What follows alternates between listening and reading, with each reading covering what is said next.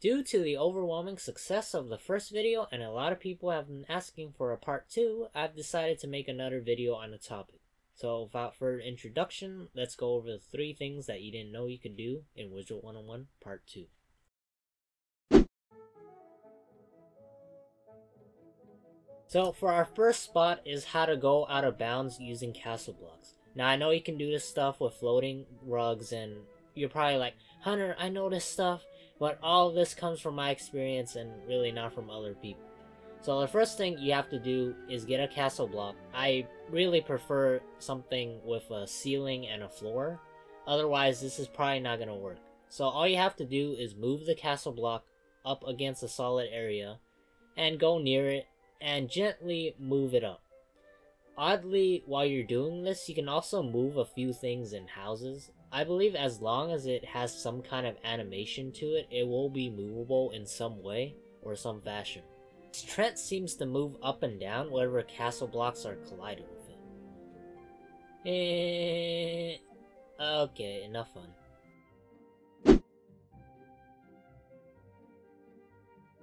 For our second spot is how to glitch out or watch people slide around. This is more of a visual glitch that people see, but you yourself won't be able to see it unless you have a second account.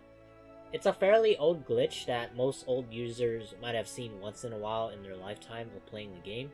To do this glitch, you will need a second account, or a friend to watch you. When you have both these things loaded up on 2 screens, press up on your arrow key or alternatively press W, then use your mouse to hold down and drag the Wizard101 window. You'll notice that one account it's sliding around forward and clipping it into walls. This is what you want. Once you let go of the Wizard101 window, it will slide back into place. Now you might be asking me, why is this a good thing? Well, if you want to freak out your friends or people that haven't seen this glitch, such as this girl right here, it's a really nice thing to do.